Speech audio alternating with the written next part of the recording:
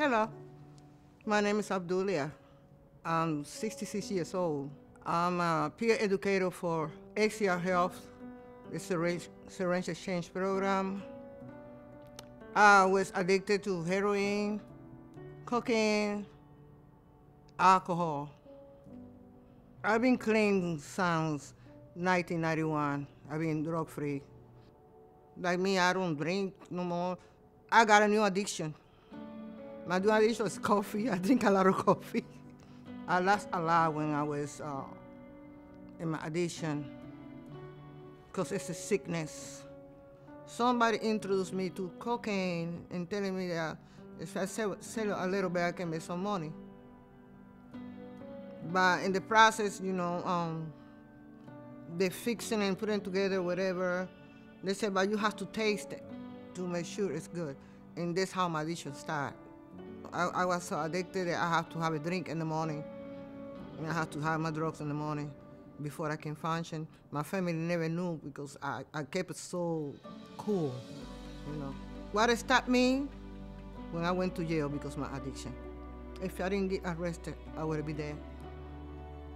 When I went to jail, my daughter was 5 years old and my son was 6, And I said, well, 3, almost 4 years without seeing my kid, I have to do something. So that's why I started going to school, and I'm glad, I went to college. I graduated from college when I went to jail.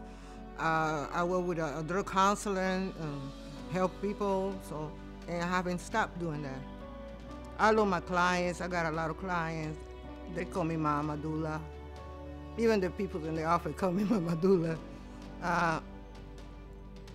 Some of the clients, they're like my own child.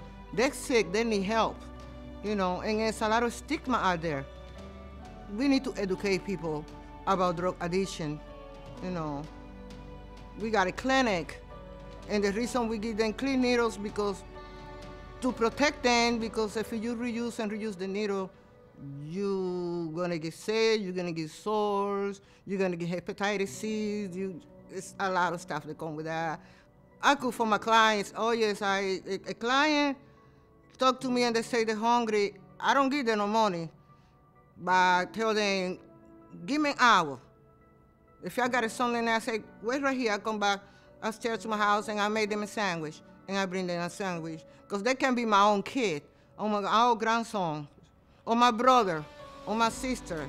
I was homeless and nobody give me a hand. I will never forget that. During the summer, I know where they are. It's scattered all over under the bridges. My husband and I, we get cases of water and we distribute it to them because I collect blankets and I give it to my clients. No, this is not a part of my job, but it is part of my conscience, So I take it upon myself to do what I do because I love people. And some of them people, their lives depend on us. Every time we work hard, we have to make the decision, we're gonna stay clean today. Let's stay clean today, tomorrow is another day. And it's repeat every day. Make your mind, you're gonna be clean today. Please, when you see somebody out there, don't judge the person. It's a story behind the story. I believe it was God's plan to save my life. And the only way was for me to go to jail. And this is my story.